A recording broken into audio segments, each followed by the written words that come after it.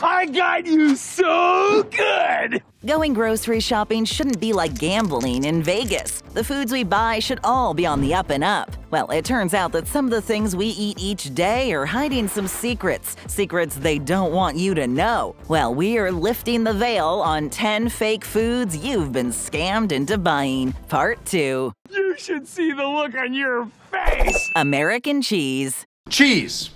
What is it? It's a favorite topping for burgers all over the U.S. We're talking about American cheese. While this melty orange substance may be your first choice, this little bit of information might make you think twice before asking for American cheese to adorn that burger. It turns out that while there used to be a process that companies would follow in order to produce American cheese, that process has since gone to the wayside. The standards of identity for dairy products opened the door for producers to play fast and loose with our definition of American cheese. Dried milk. All that a product needs to be labeled as American cheese is a combined mixture of around 51% of Colby cheese, curd cheese, or granular cheese. This rule takes some companies out of the running right off the bat. Brands like Kraft have chosen not to abide by these rules and instead market their cheese as pasteurized processed American cheese food. When did the culinary space get so convoluted? If you ride or die for American cheese, then always make sure you're checking the ingredients to see if it makes the grade. If you have no problem with the fluorescent orange squares, just be aware that there are more ingredients than simply cheese lurking in these cheese slices. Cheese, cheese, cheese! White bread. Could we please get a little bread? White bread has gotten a lot of hate in recent years. When consumers found out that companies were bleaching the flour to create a pristine-looking loaf, it called into question the nutritional benefits of white bread. This particular type of bread is made from regular wheat that has simply had the bran and the germ layers removed. This process is what provides the color that goes along with so many brands of white bread. You could pack our toasty loaf full of so much run-of-the-mill wheat it'd make your mama cry. To increase shelf life while the wheat is processing, the oil from the grains is completely removed to get rid of unwanted moisture, which makes the bread last longer on store shelves. There are many nutritional benefits to the oil that's removed, making the bread somewhat of a nothing sandwich. Not to mention that many companies choose to add enriched flours and bleaching agents to create that picturesque look that we've seen on store shelves for years now. Bring us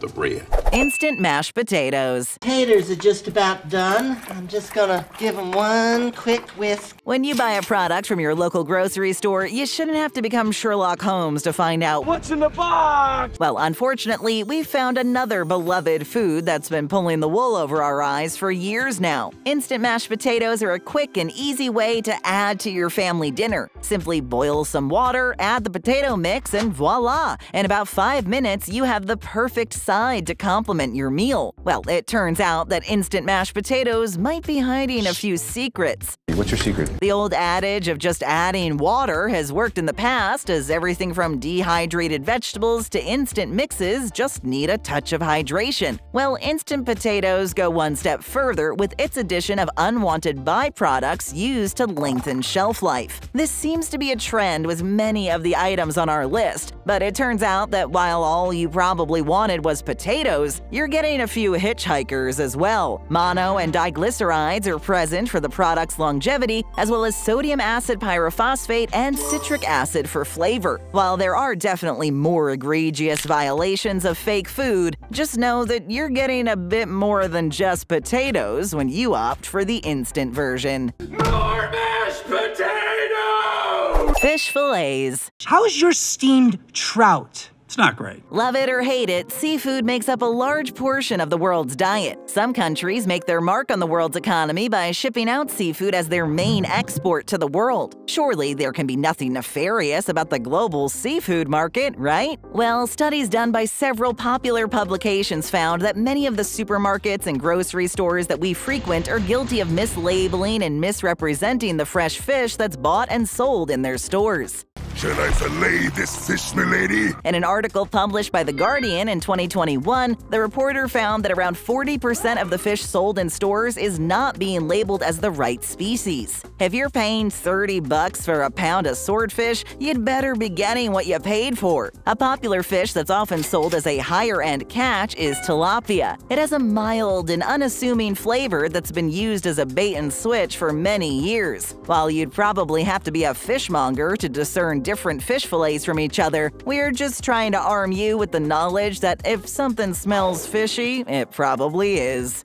Who wants to go fishing? Before we get to more food scams, if it's your first time here, go ahead and hit that subscribe button. Thanks so much. Thank you so much. Extra virgin olive oil. Olive. What? You want to use olive oil. Olive oil is one of the most versatile cooking substances in the culinary sphere. Well, buyer beware, because the olive oil that you're buying might be an imposter. Extra virgin olive oil is the name given to only the most pure and unadulterated version. Strict processing standards are watched over by the powers that be, and an olive oil can only qualify as being extra virgin if it meets rigorous standards. Because I'll tell you, it's not for a routine inspection. Well, that doesn't stop companies from bottling their own version and attempting to pass it off at this high standard. Many companies choose additives that increase shelf life, flavor, and lower costs. And unfortunately, you, the consumer, are paying for it. Lots of these companies choose to add other seed oils or lesser olive oil in order to stretch their product. Not only is this false advertising, but it's completely illegal. So companies have employed clever word trickery to fool you into thinking you have distilled gold in your shopping cart. Always read the label carefully, and when in doubt, the ingredients spell it out. There should be 1, maybe 2 ingredients on your bottles of extra virgin olive oil, and we'll give you one guess as to what the number 1 ingredient should be. By getting some extra virgin olive oil into the pan. Saffron. $2,000 worth of saffron. Saffron is one of the most highly coveted spices on the planet. It's the most expensive spice out there, and buying an entire pound of it will set you back around $1,500. So when consumers found that there was more than just saffron in their spice, they weren't happy. The process of harvesting saffron is an intense one. Each bloom that the tiny red strings come from must be picked by hand and then processed in the same manner. This means that each strand that arrives on shelves has been fussed over by an actual human being and not a machine. Well, it seems that some companies were stretching the truth of what was contained in their saffron. Consumers were shocked to find that many of the red strands of saffron were actually bits of corn silk that had been dyed red and packaged alongside actual saffron strands.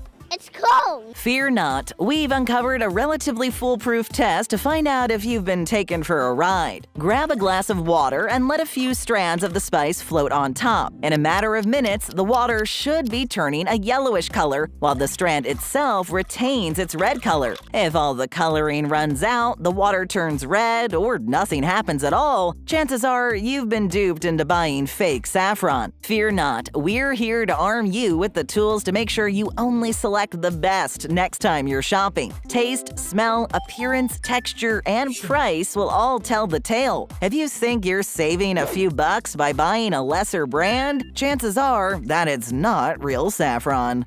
What is this in here? Saffron? Vanilla. Do you like vanilla? One of the most beloved flavors in the world, vanilla can be found in desserts all over the world. It's become such a popular flavor, in fact, that companies have begun to cut corners in order to provide you with that vanilla flavor without the cost of harvesting the beans from the actual plant that it comes from. Vanilla is derived from the orchids that share the same name as the spice. It's an involved process that needs specific conditions to produce a genuine product. The pods of the orchid must be painstakingly handled and distilled in order to get the decadent flavor of vanilla. Pollination has been mused over for many years, and people still work to this day to find an artificial way of reproduction that's commercially viable. In the absence of this new technology, producers have found a way to emulate the taste and smell of vanilla through some unsavory methods. And the icing on this unsavory cake? It's likely that the vanilla you find in your kitchen and on store shelves is a combination of synthesized wood pulp or tar that's been soaked in alcohol to release an extract that closely resembles vanilla. Add a few drops of actual vanilla extract into this mix, and companies are content to ship this out to stores worldwide. The proof isn't always in the pudding. Sometimes it's actually on the label. Make sure that the list of ingredients of your vanilla extract don't contain any extra additives, and you'll be sailing into your kitchen with distilled gold.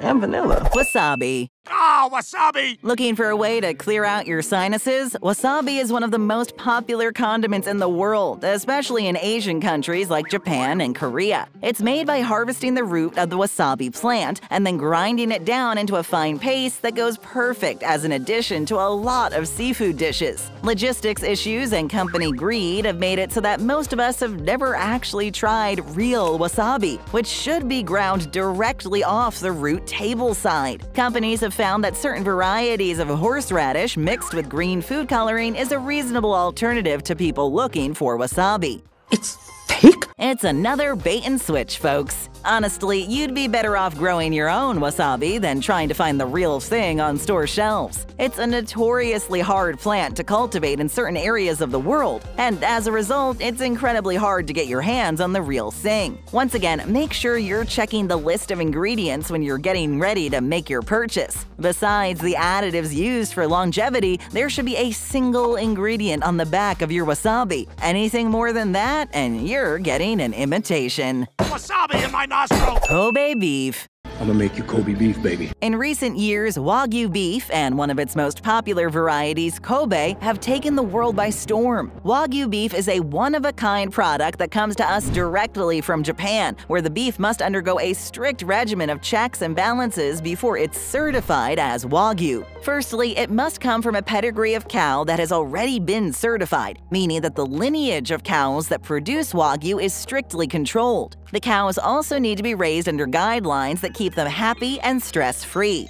When a food product garners any sort of acclaim or success, there will always be those looking to make a quick buck. In recent years, restaurants in Europe and America came under fire for serving steak that they claimed was Wagyu beef, in particular Kobe beef. When customers asked for the certification that comes along with each Wagyu cow, the restaurateurs were puzzled. God, I'm so confused. Claiming that they had no such documentation. It turns out that they were trying to pass off a similarly marbled beef for the one-of-a-kind Kobe beef by employing a little word trick. The cattle had come from Kobe in Japan, and as a result, they thought this was the only box that needed ticking. Well, it turns out that this sort of wordplay can get you into serious trouble with officials who regulate the supply of Wagyu. As a result, the beef market in Japan, through no fault of their own, was required to take new steps to ensure no one would ever make this mistake again. Kobe beef not named after basketball player. Truffles. Where is your truffle, pig? You're looking at him. One of the most valuable substances known to man, black and white truffles are a unique mushroom-type plant that imparts a rich and unique flavor into cuisine everywhere, but most prominently in Europe, where they're found. On the back of the truffles' success, many brands chose to start offering truffle oil so that the average person could get a taste of what they were missing. You would think that in order to make this truffle oil, you would perhaps distill the base ingredient down into a liquid and sell this to customers. Well, you'd be wrong. So wrong! It turns out that the taste of black and white truffles is easily mimicked by simply adding a bit of chemical gas to olive oil. It invokes the taste of the truffle without the company having to shell out big bucks. Thankfully, with this product, the imitators are not hard to sniff out. If your truffle oil tastes like 15 different chemicals, then you probably don't have the real stuff. Real truffle oil has a complexity of flavor that truly cannot be mimicked by anything else on the food pyramid. Always make sure to check your oil for the big three: appearance, aroma, and taste. Is the oil no thicker than water? Well, chances are you have flavored canola oil on your hands. Does it taste like a tire fire? Real truffle oil should have a hint of truffle flavor, but you should still be able to taste the olive oil. These are all things you should be on the lookout for when you're ready to splurge some extra money on good cuisine. No more distractions. Find those truffles. Stick around, leave us a comment, hit that subscribe button, and tap or click on another great video.